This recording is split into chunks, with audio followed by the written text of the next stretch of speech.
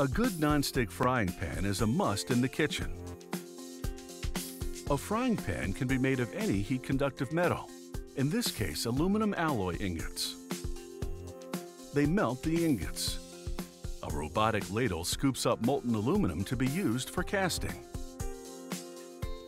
They use this two-part die to transform liquid aluminum into a frying pan. The robotic ladle pours the aluminum into the die through a cylindrical port. This high-pressure casting produces a very precise shape. After about a minute, an operator takes it out. They cut off the excess using a computerized tool. The table moves as the tool cuts the edge of the pan to specifications. A worker sands the edges and rounds the rim of the pan a little more.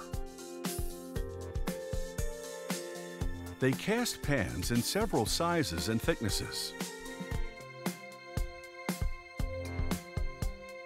Next, they put the pans in a sandblasting chamber. Next, the pans receive their ceramic coating.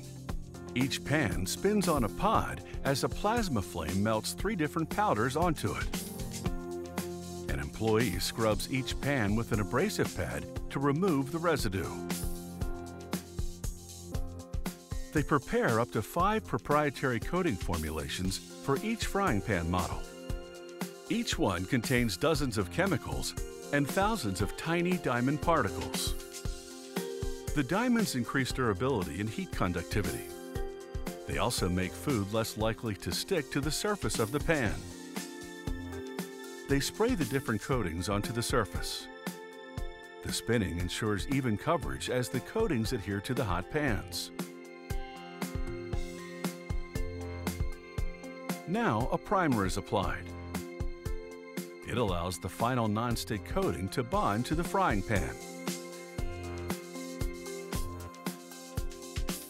Then the frying pans go through a furnace to bake the coatings onto the pans.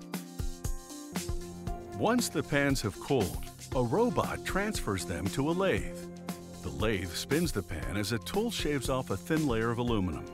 This leaves a clean level surface on the bottom of the pan. A suctioning robot moves the frying pan to the next station, where a worker attaches a handle to the pan.